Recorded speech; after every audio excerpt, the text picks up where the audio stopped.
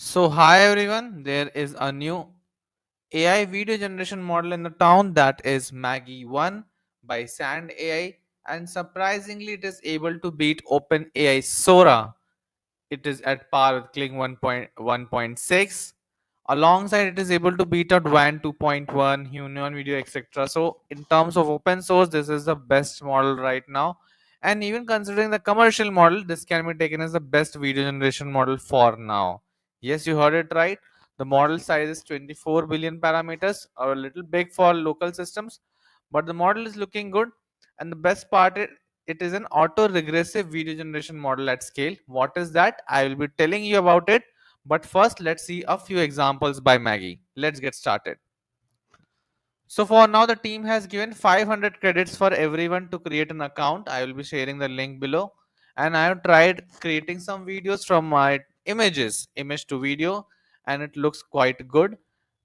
As you can see, this is the image that I input, and then image to video happened here, where I prompted it to make a dancing video which looks quite cool. As you can see, this is the video it is able to generate. And in the next step, there is an option for video extension also. So I asked it to make the boy fall down. So from image to video, then video to extended video. Both the features are present, which is quite good.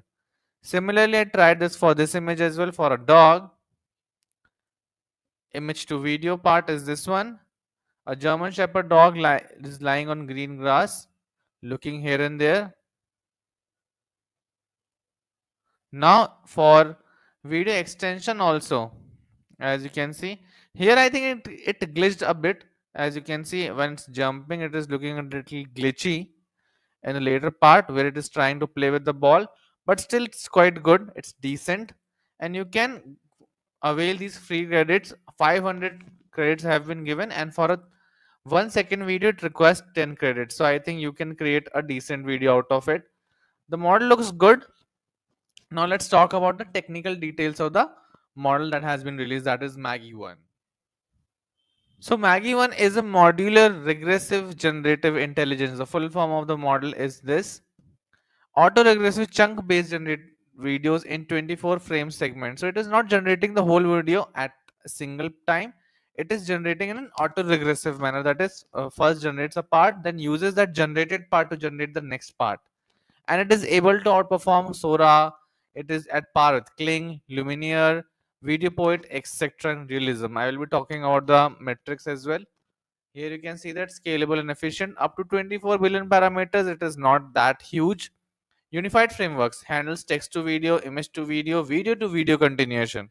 So all the three are handled here, and real time optimization is also there. Now, how MAGI-1 works? It has a transformer based VAE model, as you can see here: auto-regressive denoising, flow matching training, and optimized for speed.